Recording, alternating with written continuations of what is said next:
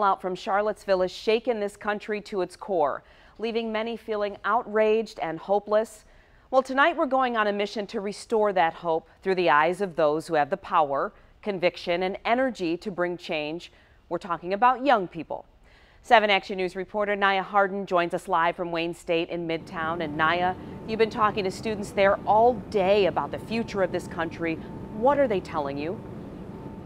Glenda, a lot of them feel like the leadership has failed them. Some of them say they refuse to get caught up in all this mess.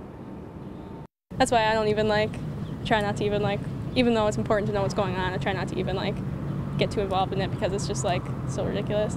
Maria's talking about the recent protest in Charlottesville that left one woman dead and many injured. She says she has decided to ignore all the negativity.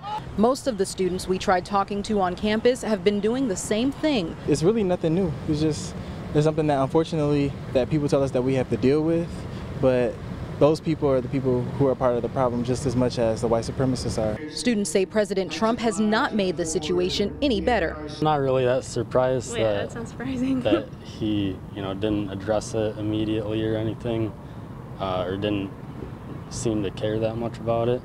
Is anybody surprised at any remarks that he makes anymore? I mean, clearly we don't matter to him. Seeing that is kind of sucks and it's disappointing. We know what it is from the history that every race, every tribe come together from every part of the world to make this country great. It's up to us to do something about it. That's honestly the only thing that can be said. If we don't do anything, then nothing will be done because our parents are getting older, our grandparents are either dead or they're getting older, and it's really up to us. We're the driving force now.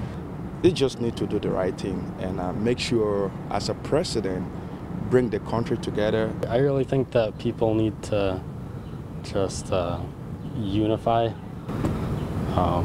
Yeah, we're all more alike than we are different, stuff like that. People don't realize that. Yeah. Now, students say they are working together. They have been talking to each other. They say they've even had some rallies earlier this year against hate, but they say it's going to be a long fight. Naya Harden, 7 Action News. Naya, thank you so very much. The young